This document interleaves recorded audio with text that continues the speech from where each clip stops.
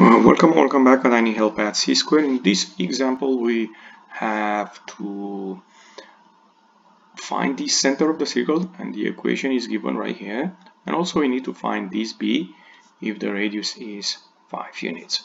So the first step I will do in this problem is to rearrange this equation.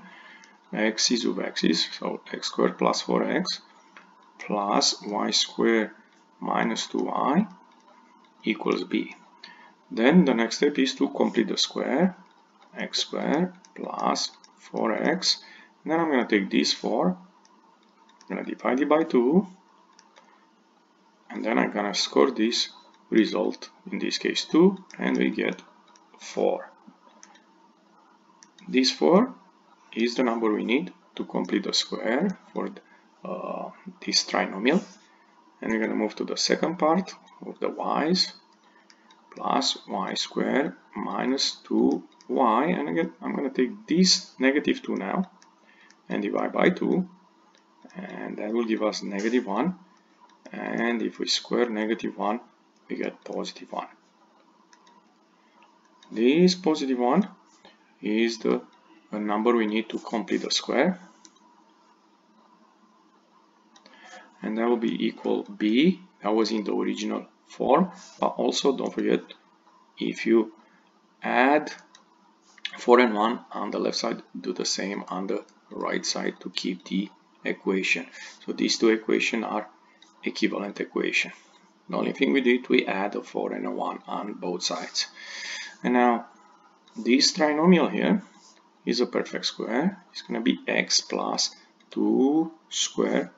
Remember that 4 comes from this 2, plus the second trinomial is y minus 1 square. Again, that minus 1 or negative 1 comes from here, and the right side becomes b plus 5.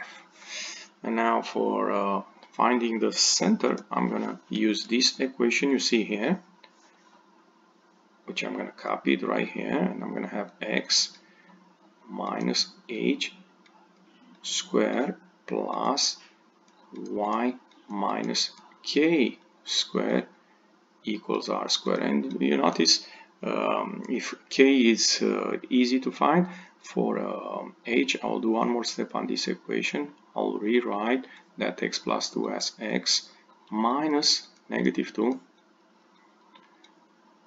square plus y minus 1 square equals that 5, b plus 5, sorry.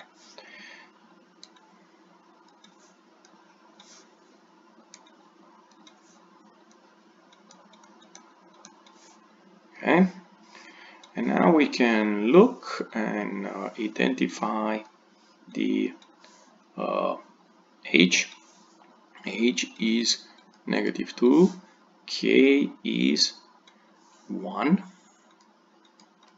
so the center is negative 2 and 1, and we have one more thing to find b. Remember, the radius is 5, that is given to us, so the radius square will be 5 squared, which means 25. And this 25 needs to be equal to b plus 5. So that is the equation I'm going to write here. B plus 5 equals 25. For finding b, just subtract 5,